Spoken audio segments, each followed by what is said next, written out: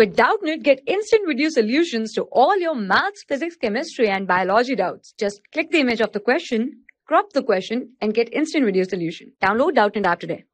Hello students, the question is the process of fusion between male nucleus and egg nucleus is called as, and the options are syngamy, double fertilization, conjugation, and triple fusion.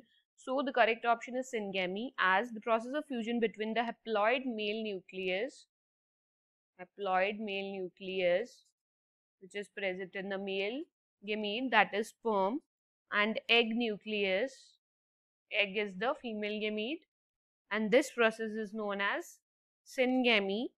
It is also known as fertilization, and it leads to the formation of a diploid zygote, as both of these are haploid structures, and this results in the formation of diploid zygote, which later develops into the embryo. Now, triple fusion is the fusion of male gamete with the secondary nucleus,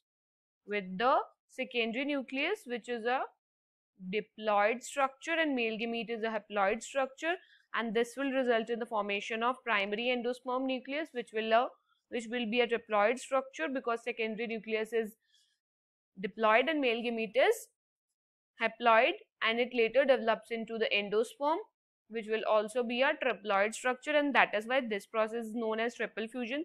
So this option is incorrect. Now, double fertilization mainly takes place in the angiosperms, where a two sperm cell fuses with a single mega gametophyte. So basically, both of these, syngamy and triple fusion, both of these processes, both of events takes place in the process of double fertilization. And conjugation is the transfer of genetic material between bacterial cells by direct cell to cell contact. So the correct option is syngamy. Thank you. For class 6 to 12, IIT JEE and NEET level. Trusted by more than 5 crore students. Download Doubtnut app today.